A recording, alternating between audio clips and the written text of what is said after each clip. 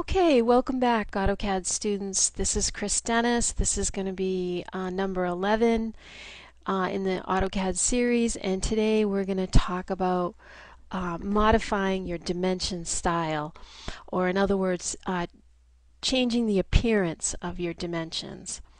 Okay, so I have a drawing here that I've dimensioned, and I'm not exactly happy with the appearance of these dimensions. There's a few things that I'd like to change about how they look. The first thing I'd like to change is the text height. I'm finding that the text height is too large. The arrowheads are also too large. And the other thing I'm noticing is that it's a 4-place decimal. I would like to see a 3-place decimal on this particular drawing. And the last thing I want to change is I'm noticing dimensions that are less than an inch long, like this radius dimension and also this half-inch dimension down here.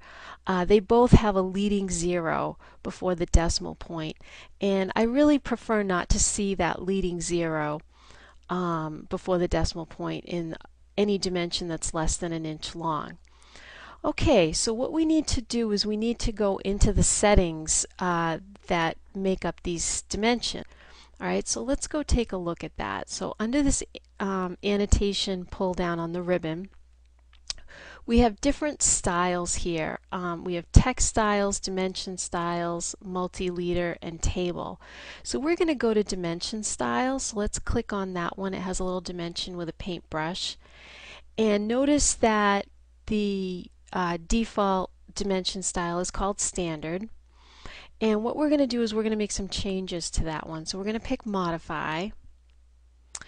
And it brings up the dimension style dialog box. And this is where all your settings are for how your dimensions appear.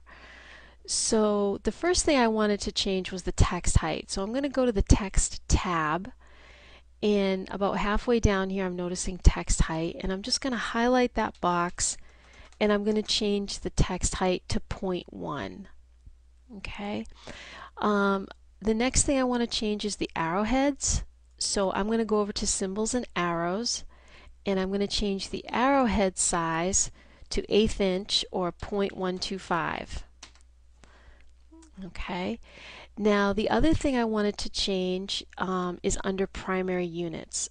So under the primary units tab, we have something called precision, and that's how many decimal places show on your dimensions. And right now it's at 4 places.